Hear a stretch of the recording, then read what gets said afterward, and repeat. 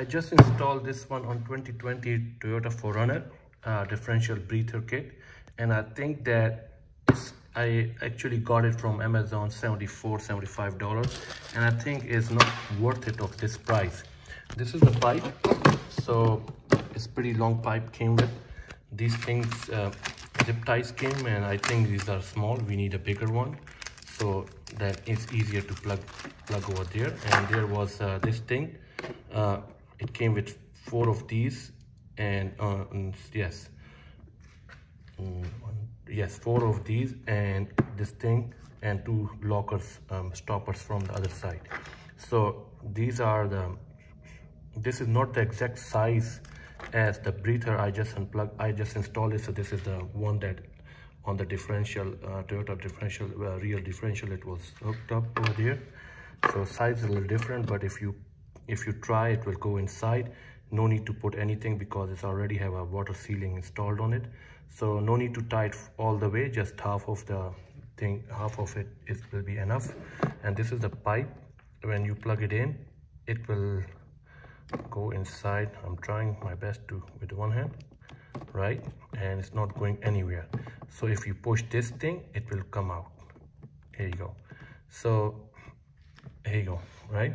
So that's the mechanism of this, and I figured out it's pretty airtight, so nothing gonna go inside until you press this thing down.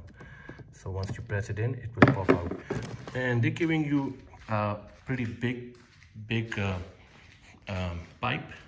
And when I actually did a survey under the car, and I figured out there's no proper way you can run this pipe all the way from the differential to up and you install over here under the hood, because you have to go close to the silencer, the gas exhaust pipe, and those are pretty hot, and it's not a good idea you can plug with the hot machine over here.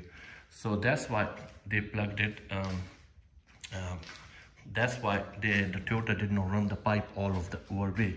So what I did, I pull up the tire first, and then I run the cable through this side, open all of the inside this hood, all of this panel. I remove the seat, and I install it over here where the jack stand is. So I have a few clips I will share with you guys, and I figure out if you run this pipe all the way to the vehicle on the front, for example, this much pipe you want to use it, trust me, if I push it air through my mouth, I cannot. It's very hard to throw the air on the other hand, and I suggest that don't do it. Don't run it this over there if you want to run. But what I figured out, that this is not a joke, this is real thing. So I don't know why I did it, because I saw some YouTube videos that water will go inside. If water will go inside in the differential, why Toyota will put this thing? No way. So I figured out this is pretty good. If you throw the air out, it will go up and it will throw the air out, and when there's no air, the head cap is weight, and it will come down and lock it. And if there's nothing, it lock.